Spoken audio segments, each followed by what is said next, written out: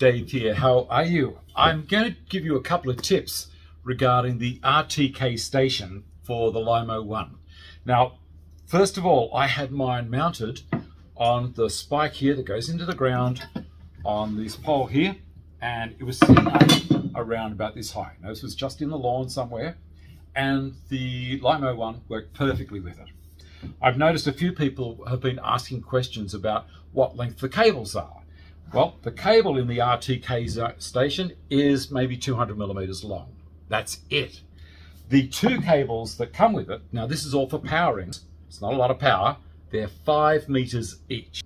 They've all got these little connections that screw over and pull it tight and give it a seal. So it's not waterproof, but it's bloody close to it. The charging unit is, with the cable and all of that stuff, 1.4 meters long. Now, the converter to go from AC to DC is IP67 rated. This could be out in the weather, not a problem at all.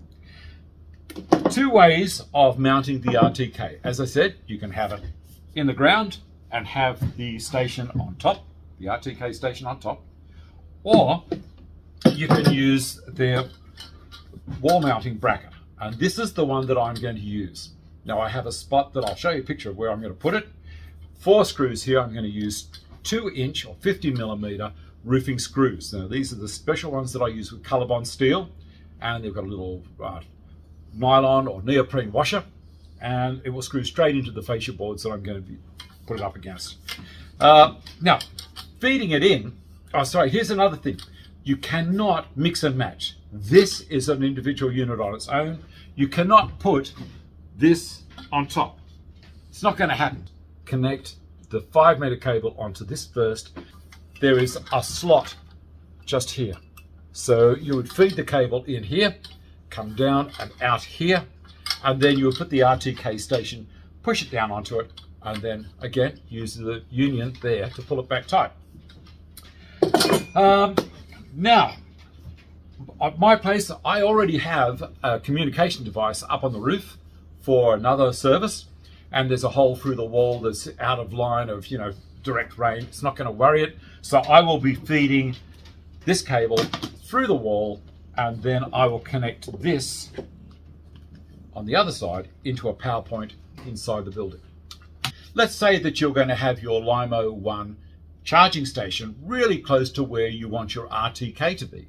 Well, then you don't need to worry about using the converter. Just plug straight into the back of the Lymow one's charging station. There is a 12-volt cable coming out of there. Just come straight down out of the RTK station, screw it on, and you're all done. I'm going to do short videos like this so you can see the progression of how I'm going as a beta tester.